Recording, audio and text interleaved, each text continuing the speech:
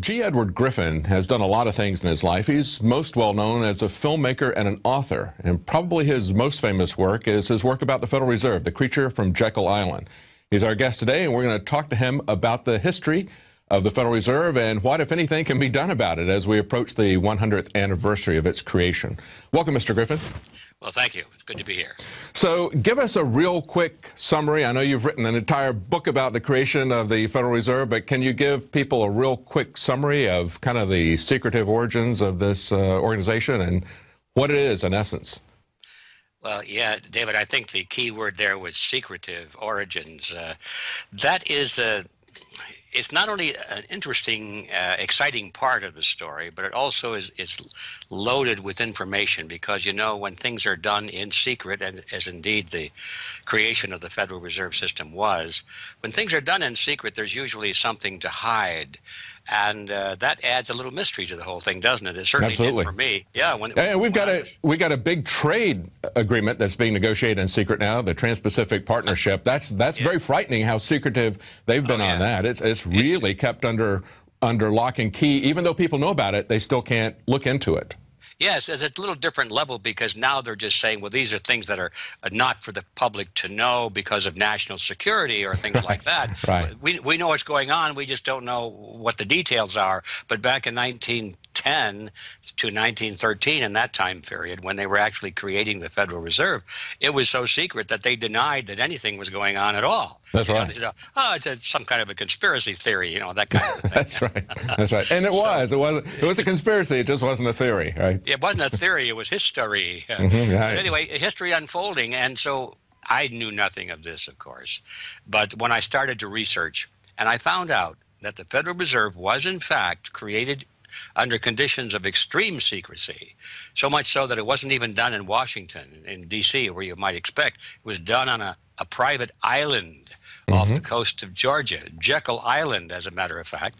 I thought, well, isn't that interesting? What's this all about? Well, to make a long story short, once I discovered the reason for the secrecy, then all the pieces fell into place very quickly. Everything we need to know, I think, today, even 100 years later, everything we really need to know about the Federal Reserve that unlocks the mystery of all these crazy things we think they're crazy that they're doing. What's this Federal Reserve doing? Don't they know that's not good for America? Don't they know that's not good for Americans? It's not good for the economy? Don't they know that? Are they all stupid, you know? Isn't that always the case? We always say, what are they doing? This is absolutely the opposite of what they should be doing, because in so many areas of government, over and over again, they tell us that something is created to do X, and yet it has a completely different agenda that is completely different than what the public believes, and that certainly is the case with the Federal Reserve, isn't it? Yes, it is, and that's the whole point. We're so stupid, we actually believe them when they tell us that it's supposed to do a certain thing. We think, oh, well, they're honorable men. We elected them, and we wouldn't vote for a dishonorable person, would we? So since we elected them, we purified them with our vote. You know, we sanctified them. So when they tell us something, we think, well, that must be true. Right. Well, anyway, this all is not new. It goes back at least 100 years to the Federal Reserve. It goes back before that, unfortunately. But anyway, everything we need to know, really, about this mystery that's unfolding today is answered in the details of that secret meeting back in 1910. So I'll give you the nuts and bolts of it. Because I know we got to get on to more important things, but I think it's important to know where we were. Right. If we know where we are, which is hard enough to figure that out sometimes. That's right. But if all we know is where we are, we don't know which direction we're heading. In order to get a sense of direction, is to find out where we're going to be, we have to know where we came from. So we can get 2 points lined up and then have a straight line and we can see where we're headed. So we need to go back in history now and then. And so we go back to 1910 and we find out that back in those days there was a great deal of concern among the American people about the economy. They're about the banking system in particular, about the money system, about credit. They were concerned about this concentration of financial power in the hands of a few huge firms on Wall Street, banks and insurance companies and brokerage houses. And they knew that somehow these very wealthy, powerful financiers were dominating the country because they had control over the flow of money and credit and everything. And they said, we've got to break this because we know it's not good for America. So there was a pressure at that time to what they called break the grip of the money trust. That was a phrase that it was used over and over again. So they were going to ask Congress to pass legislation to break the grip of the money trust. In other words, to put laws in place to regulate the banking and financial industry on behalf of the American people instead of on behalf of the financiers. That was the whole idea. And so basically what happened, David, is, and you know the story well, but the bankers decided, you know, this is going to happen, isn't it? There's a lot of pressure. So what are we going to do? We're going to sit back and let it happen? Well, these guys are not stupid. They're very shrewd individuals. And they said, no. If there's going to be banking legislation to control our industry, let us write the legislation and not tell anybody that we wrote it. And that way we can contour it in such a way that it benefits us and actually strengthens our grip over the economy instead of accomplishing what the people think it's supposed to do. So that was a decision that was made to come together, and they did exactly that. Was the reason for the secrecy, because if anybody knew that the Federal Reserve Act was written by the very financial interests that it was supposed to control, well, then, of course, it would never have been popular. It wouldn't have passed through Congress. It would never have come to be in the form that it did. Isn't that always what they do? I mean, we've seen the same sort of thing with Dodd-Frank legislation. That was supposed to rein in the banks and in light of the big failures that we had in 2008. And yet, as the details emerge, we're starting to see a very different picture. It looks like it was written for the benefit of the bankers. Same thing with the quote-unquote Affordable Health Care Act. That was going to rein in these insurance companies that were charging us too much, and now we see that their stock has gone up by 5-fold. We see that their prices have gone up by 5-fold in many cases. Yeah, right. Yeah. That's it. Exactly. Whenever you read the name of a piece of legislation, at least for many years now, many decades, yes. If it has the word reform in it, or affordable, or something that sounds positive, Patriot. You better drink another cup of coffee and start looking, because you know it's going to be just the opposite of what the title says it is. A Patriot Act is the most unpatriotic thing you could possibly imagine, et cetera, et cetera. Well, this was exactly what was going on back in 1910 through 1913 with the creation of the Federal Reserve. So that's the history. At least that's how it started. The largest financial institutions in America sent their representatives to Jekyll Island. We're talking about J.P. Morgan, William Rockefeller, Kuhn Loeb and Sons, and so forth. Kuhn Loeb. All of these people representing the biggest financial interest in the world, because some of those groups had very close ties with Europe.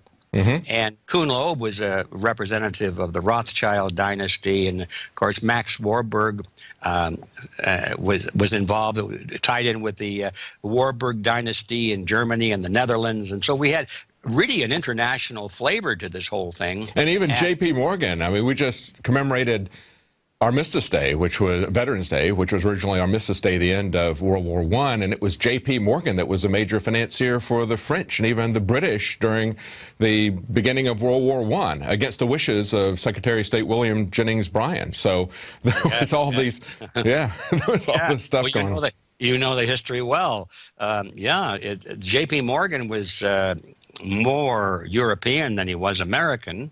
You know, his roots were really in London, and all of his business connections and his wealth was really derived through the Bank of England. And even though he was an American citizen, his heart and his mind and his upbringing and his culture was all Britain. Absolutely. And, Mr. Griffin, hang on right there. We want to continue this. I want to ask you some questions about what we can do about the Fed, but we're out of time in our regular segment. We're going to be right back after the break. Well, that's the end of our show tonight, but if you're a Prison Planet subscriber, stick around for the rest of the interview. We're going to talk about a lot of different things. We're going to talk about solutions. We're going to talk about Bitcoin. We're even going to talk about the carbon credit scheme, so stay tuned. Stay tuned after the news for more special reports. Now you can watch The Alex Jones Show live as it happens at Infowars.com/show. You'll find links to all of our content there and a free 15-day trial for Prison Planet TV. More than 60 movies and documentaries all in one place at Infowars.com/show.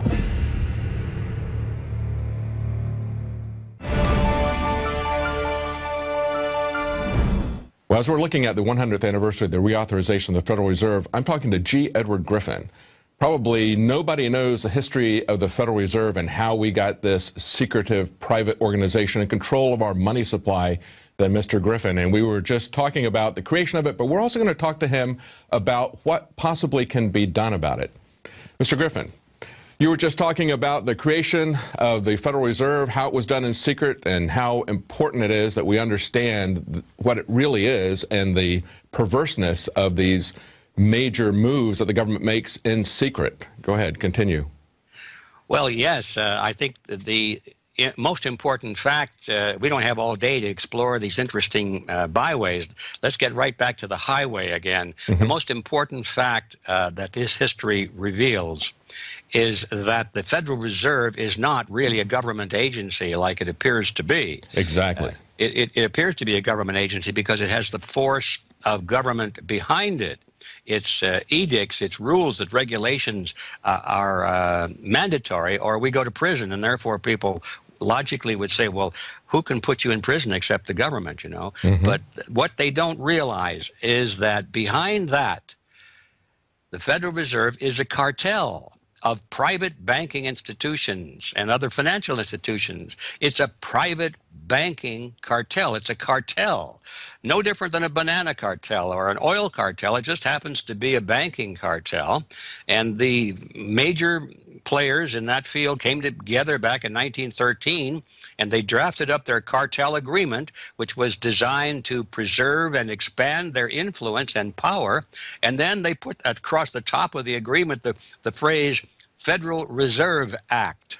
And then they took it to Congress, and they convinced the idiots in Washington to pass it into law. That's right. Basically what this is all about. Well, you mentioned that people are assuming that it's a government entity because it has the power of government, and yet it has more power than our government, doesn't it? We just had a poll that came out from Rasmussen repeating the results that they had 4 years ago in 2009. 2009, they had 79% of the people wanted to audit the Fed. Today, that's roughly the same number, 74% within the margin of error of that poll. And yet, it's not happening. Why? Because the Federal Reserve doesn't want to be audited. That should tell us something right there. And we see earlier on in 2008, we were told that the banks were too big to fail. Earlier this year, the Department of Justice discovered money laundering and other crimes committed by HSBC and UBS, and they said that they were too big to jail. So what's going on here? I mean, it looks like they're not only do they have the power of government, they've got more power than the government has, don't they? Well, there are different ways of looking at it, of course, and I guess it depends on my mood, because sometimes I look at it one way, sometimes I look at it the other way, but underneath all these different flavors, the ice cream is still basically the same, and the ice cream in this case is that it is a cartel, and it has captured control of the government. Now, you might say, well, it's become a partner with government, which is also true. But in any partnership, there's usually one partner that's more dominant than the other. And my view, as I look at it, and I go back and re-look at it again and see how it's evolving, in my view, I think that it started off with the private financial industry actually working out a deal with the government to give the private banking industry certain benefits and advantages that it wouldn't have in a free market. And that gave it tremendous power, and using that as a platform, it just grew and grew. It had what you might call mission creep, until finally now the tail is wagging the dog. In my view, I think that the financial sector, this financial industry, this international banking industry, if you want to call it, the cartel, now is in total control. The government is its lapdog. I would agree. And that's once you get that picture in your mind, all of these mysterious things suddenly are answered. That's why it's happening, is because these guys have literally captured our government. And we think that the government is the regulator of the banks, when in fact, the banks are the masters of the regulators. That's correct. What do we do about it then?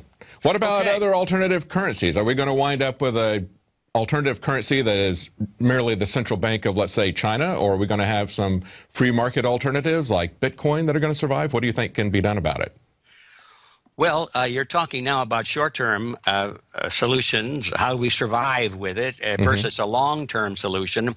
If I may jump ahead, to me, the only long-term solution is to abolish this monster, to slay this creature from Jekyll Island. Because as long as it is in charge, if it is the master of our system, our government, and can force us to do anything it wants to do through the laws that its puppets in Washington pass on its behalf, I mean, there's really nothing, there's no escape. Because somewhere down the line, there'll be a point where we might figure, we figured out how to escape a little bit, and they'll say, you can't do that, and they'll pass a law and make it illegal. You know, for right now, I think that the possession of gold is a very good thing to do. Every time I have a little money put aside, I buy some gold or silver. But there could come a time if we don't slay this creature. Well, let's say, well, it's illegal. They'll say, private they've done that before. They've by fiat before. Exactly. So I think in our minds we have to separate the difference between a long-term real solution and a temporary, well, maybe we can get by for a few months or a few years solution. Right. If you follow what I mean. Oh, that's right. The short-term solution, obviously, we need to protect ourselves as best we can, to protect ourselves against the erosion of the dollar. You know, the purchasing power goes down, down, down constantly.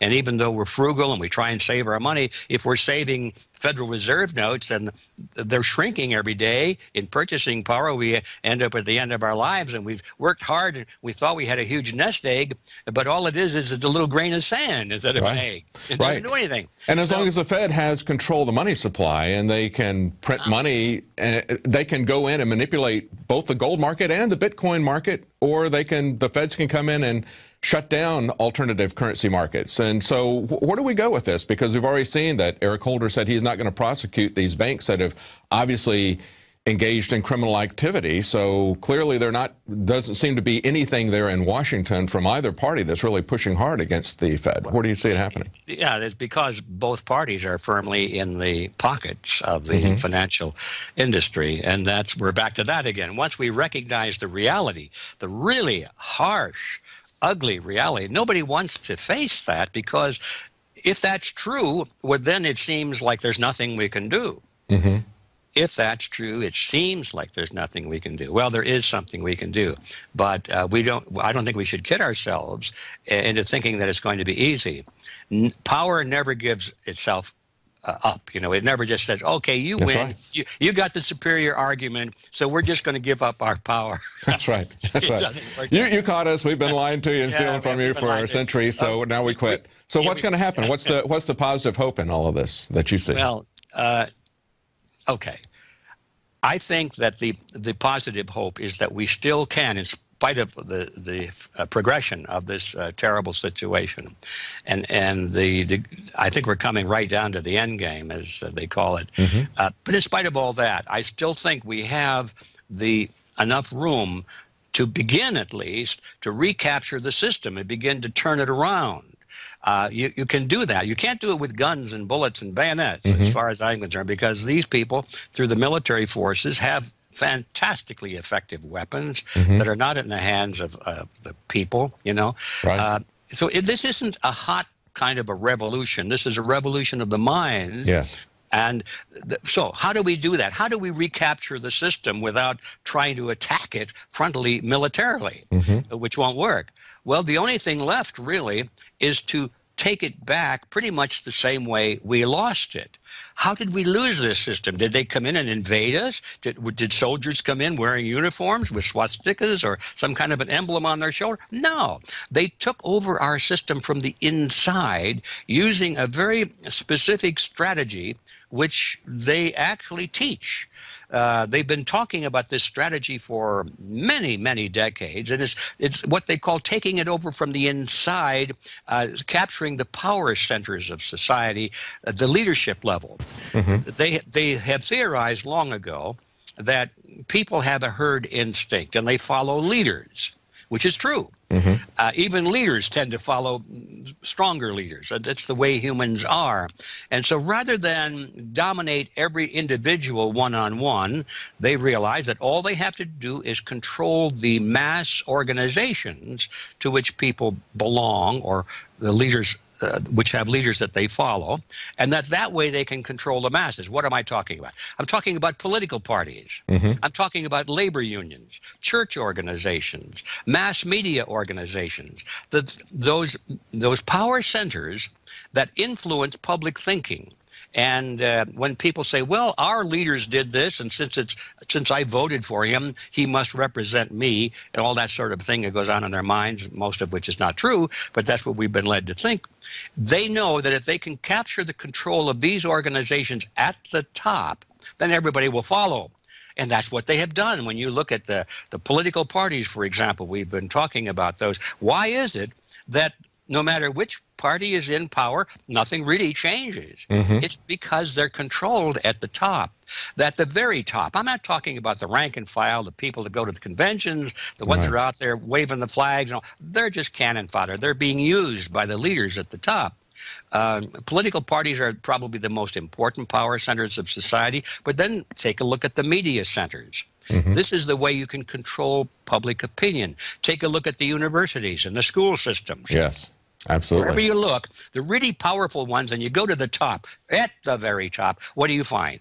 You find people who are collectivist in thinking, they're militant, they know what they want to do, they're in total agreement with the system we have now. You're not going to find anybody at the tops of these organizations that want any serious change at all, because they've got exactly what they want now. So how did they get there? Well, mainly because they knew that they had to be there, and we, on the other hand, weren't even aware that they were trying to do that. We were out busy enjoying our lives and having a good old time, and then we wake up one morning and say, my goodness, how did this happen? Everybody at the top wants something, and we know it's wrong. So now back to the question, what do we do about it?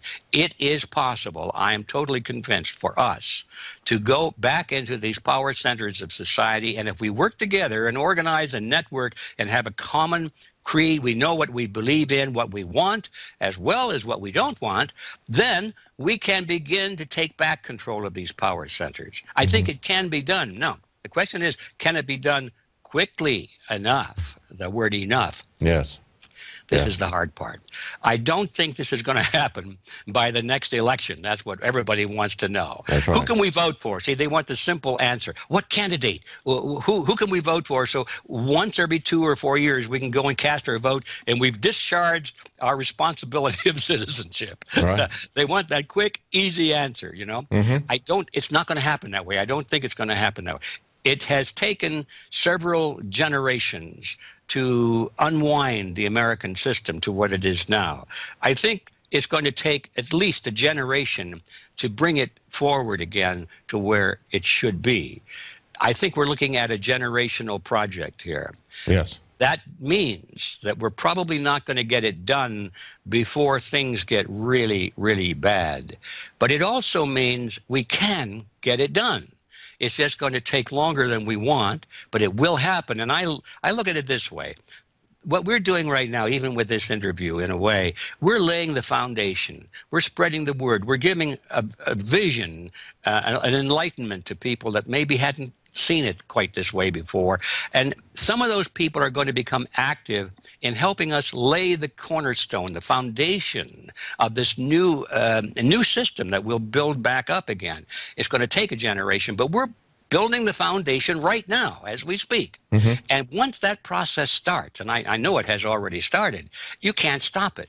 Yes, there will be a lot of hardship. There will be a lot of economic trauma. There are going to be people who are very miserable and desperate. And that's the dangerous part, because they'll look for easy answers. There'll be an engineered. Yeah, I'm concerned about an engineered economic collapse. But Libby, we're almost out of time. Let me ask you one other quick question, and that is, about carbon credit schemes, because when I look at this, it almost looks to me like a 21st century version of the Federal Reserve. Here you've got these private companies like Al Gore and this former executive from Goldman Sachs, Blood, getting together, creating Blood and Gore, and they're going to have you pay that private company an indulgence fee so that you can use and consume energy. Isn't that a lot like these central banks that we pay interest to them as they create currency at whatever rate they want to create it? Well, that's a very interesting analogy. I think it is a lot like that, because that's the very reason that these cartels always go into partnership with government, is so they can use the coercive quality of government, the power of government, to enforce what they want. The thing about cartels and monopolies is that they cannot maintain themselves unless they have the force of government on their side. A lot of socialists and left-leaning people and collectivists of all kinds say, we got to have more government regulation, not realizing that it's that very government regulation that allows monopolies and cartels to survive, because without it, they'll start to compete with each other. Exactly. And it seems to me like for this carbon credit, it seems like they've been, you're talking about it being an educational issue, they've been laying the groundwork for this in government schools and throughout the media for quite some time, creating this sense of alarm and concern about the climate so that they can then present this false alternative in the same way that J.P. Morgan and other bankers had created these massive cycles of boom and bust and then offered the Federal Reserve as a solution to it. And we saw that that was rapidly followed by the Great Depression. So, I mean, it's not really a solution to it, but it's they create a problem and then offer the solution, don't they? It's a very controlled mechanism. Well, that is the trick right there. Problem and solution is a scientific study. It's a science, somewhat of an art, but mostly a science. It's done very well. So there you have it. The Federal Reserve is part of that mechanism. They created the economic crisis we're in, and now the very people who did it are coming to the fore, and they're saying, okay, we've got the solution. More of the same. Yes, exactly. We'll create more money out of nothing, and we'll have more government regulation, so that means there'll be fewer loopholes for you folks to escape. That's right. Well, thank you very much, Mr. Griffin. It's been a fascinating interview, filling us in on the history of the Federal Reserve, and we see the pattern happening over and over again, and we can only hope that your efforts, and they've been fantastic efforts, will help to awaken people to what's really going on, that we'll see an audit of the Fed, that people really understand where it came from, what it's doing to us. All right, I'll do my best, and I know you will too. Thank you. Thank you. Thank you. Bye-bye. Well, we were just able to barely scratch the surface of the information that Mr. Griffin has about the Federal Reserve. You really need to get the book, because as he pointed out, the way they played us, the way they stole from us, the way they took advantage of the nation was by secrecy and by our ignorance. And you can do your best to stop that by educating yourself and educating other people. Creature from Jekyll Island, available at InfoWarsStore.com. And you can also help to educate people by getting a subscription to Prison Planet TV. You can share that with 10 of your friends at the same time, and that helps to fund the operation here. And we'll be back tomorrow at 7 Central, 8 p.m. Eastern.